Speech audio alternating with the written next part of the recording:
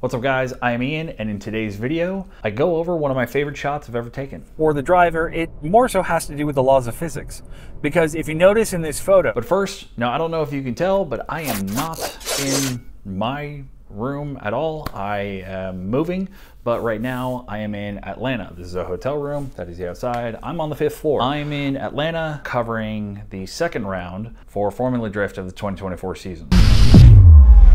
Welcome out to Road Atlanta. I'm here for three different clients. But that's why I've got all this stuff just kind of out right now, and that's not even counting all of the mess that I've got over there, and no, you're not gonna see. Now, the reason I'm taking some time to do this right now is to do a little lens highlight. Most people, when they think of motorsport photography, they think of massive super primes, like 300s, 400s, 500s, and especially if you're doing like MotoGP, 600mm prime lenses. And don't get me wrong, they're fantastic, and I'm not knocking them whatsoever. But as you will see later in the video, those are not the only ways to get good shots. In fact, for today's lens highlight, one of my favorite lenses to shoot motorsport is actually one of my least favorite lenses in general, the 16-35. The reason it is my least favorite, honestly, I feel that it's such a specific look that outside of motorsport, the only real, from my perspective, like use case is talking head. And don't get me wrong, plenty of need for it, and it's pretty decent in portraiture. It obviously works, but for me, it seemed like it was a niche lens until I actually started to force myself to bring more than just my 70-200 or a 500 prime. This is how you get better. You force yourself into a scenario where you're not getting paid so that you can, test everything. You see what the limits are, you see what you can do, what you can't do, and you tweak and you figure out all of the routes that your tools can take you. And at the end of the day, that's what these are. These are tools to tell your story. And a lens is just a specific perception of your story. The reason why 16-35 for motorsport has become one of my two favorite lenses that I've ever used is because you get such, for lack of better terms, you get a sense of distortion that you don't really get in other lenses, because our eyes very closely mimic a 35mm range. But if you're shooting all the way zoomed out, that's a 16, and there is some warping on the edge, and I purposely don't take it out, and we get this phenomenal sense of like circular world of motorsport when in reality we think of motorsport as just a straight line, just boom. And 16-35 forces me to think differently and shoot differently. I have to get much closer. If I want to do, pans, I have to move much faster, because think about it. If you are using, a 70-200 or a 500 prime, you're far back, and in relevance to your subject, when you're doing a panning shot, you don't actually have to move that fast. That's the nature of physics. It's the dynamism, it's the relationship between you as the shooter and the car, the subject. The farther it is, the less you have to move. But if you're using a really wide lens and your motorsport subject, i.e. your car, is really fucking close, you have to turn really fucking fast. You really do. But it's not just hard when you're doing panning shots, it's hard in general, whether they're medium distance away, like 100 feet, or super close, obviously, especially when they're super close. And to talk more about that, like I promised, one of the reasons why it is one of my favorites is because the driver in this car is actually none other than Larry Chen. And if you don't know who that is, it's okay.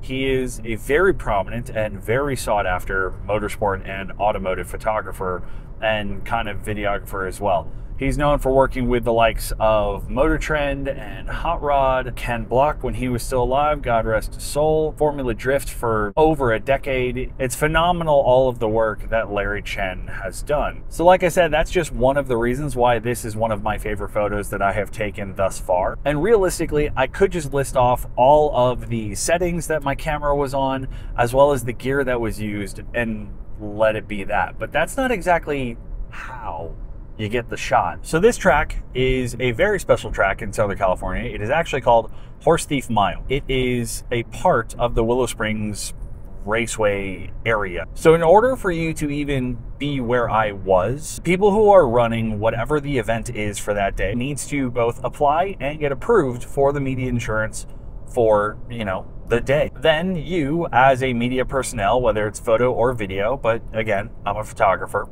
you have to sign the media waiver with the people running the event. And then to make sure that everyone can see you, including God, you need a bright neon media vest. Now, once all of these boxes are checked off, you're allowed onto, not onto the track itself, but in the track area. Basically everywhere that the tarmac or cement is not. So all of the dirt, all of the bushes, all of the really dried out trees, you're allowed all of there. And honestly, once you are out there, it is just a matter of trust, because the drivers understand that you have gone through all of these processes, and more likely than not that you have been at least to a few tracks as a media personnel. They trust you to some extent to just understand how not to be in the way. But then that trust goes both ways, because you as a media personnel also trust that the drivers know what they are doing. And if you have that level of trust,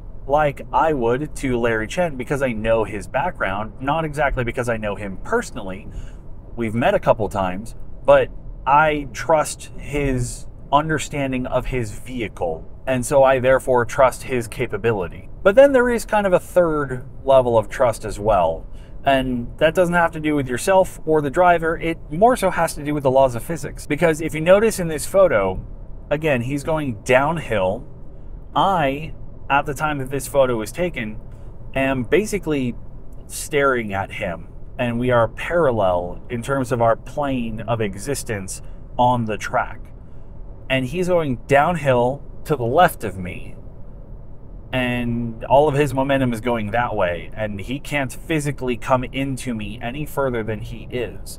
So if, God forbid, he had messed up, laws of physics would dictate that he is just going to keep going down and not actually come back uphill. And now here's where we get to the technical aspect of it. Now that you understand the story behind the photo. I was using my Sony A7R V camera, shooting on CF Express A cards, not that that really matters. I was using my 16-35 G Master Mark I, and I have the lens zoom all the way out, so it is actually at 35 mil, but I am only about, I would say, 6 yards away from the edge of that track. I will admit, scarily close. And then the rest of my settings were as follows. My shutter speed was at 1/2500th.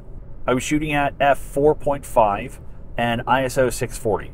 Now the reason that those numbers are kind of all over the place is because I was using my Polar Pro variable ND filter, the 2 to 5 stop, and I was at a 4 stop on this. I'll admit I could have done maybe a 3 stop on this and lowered the ISO, but I was already at a 4 stop shooting a bunch of other things.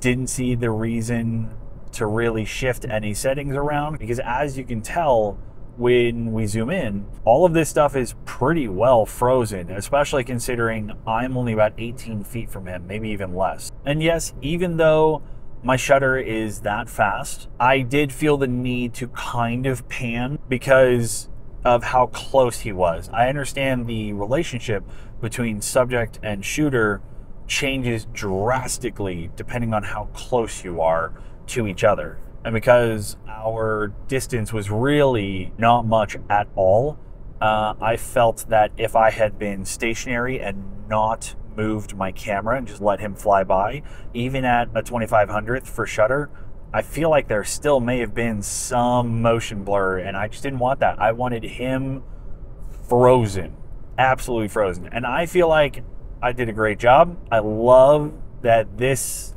burst of him coming down, he was, you can see with the front wheel, he was kind of off track, but I love it because it allowed for things to get thrown up even more. And this is not a clean track already. Horse Thief Mile is not by any means like a clean track. No one really comes around and like brushes it off. It's not like a race track.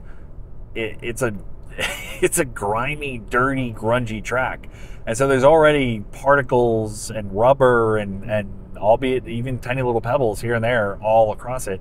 So him being a little off track just added to the feel and the grittiness of the shots. And I honestly love it. So, as you can tell, it is now nighttime. I got all the way to Subway to get my delicious chicken sandwich, only to realize I had not actually said goodbye to you guys. So thank you again for watching. Now, I don't think you want to watch or listen to me eat my delicious sandwich. So this is me saying get the f*** out.